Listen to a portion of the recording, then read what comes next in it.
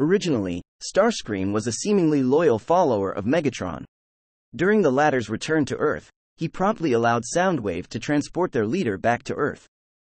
He was surprised when he issued back his leadership of the Decepticons, but continued to serve him willingly. His mistreatment at the hands of his master shortly before the destruction of the space bridge caused him to revolt his return. However, against his own wishes, he was forced to bring Megatron back to Earth after being spotted by Laserbeak. As a leader, Starscream more or less carried a similar campaign to Megatron's, only instead being more merciful for failures. Though, he managed to find other ways of punishing his warriors, like scratching Knockout's finish when he disobeyed orders. Upon Megatron's regaining of health, Starscream completely lost any type of loyalty to his former master after he viciously beat him for his attempt to kill him. His backstabbing tendencies were carried on by other rogue Decepticons, such as Arachnid, whom tried to convince her Insecticon to kill him after Starscream proposed they team up to overthrow Megatron. Despite getting what he deserved, Starscream never understood why he had difficulties with others. What he failed to realize that his treatment was a direct result of how he treated others and how they felt after dealing with him. In other words, they reacted badly to him because he treated them so badly. He also shows no concern in mistreating or respect for others, like Predaking, Skylynx, Darksteel, Shockwave, and the Autobots.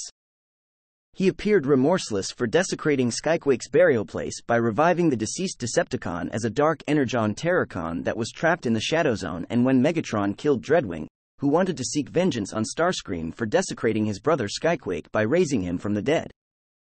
Starscream was ruthless, cruel, conniving, selfish, cunning, and above all arrogant. As mentioned before, he is traitorous on occasion.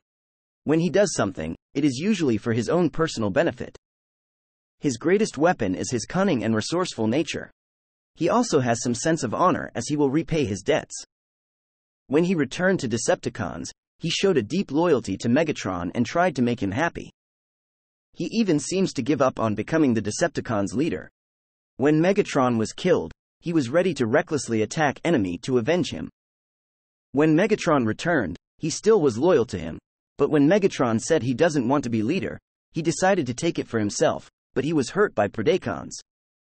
After being abandoned by his former master, Megatron, Starscream bears tremendous grudge on him for facing depths of suffering from Megatron's wrath. He became power-hungry as he desired to use the 7 weaponized Minicons to power himself up, and using Megatron's creation, the Dark Star Saber, although Starscream wasn't fully power-up, to exact revenge on Megatron.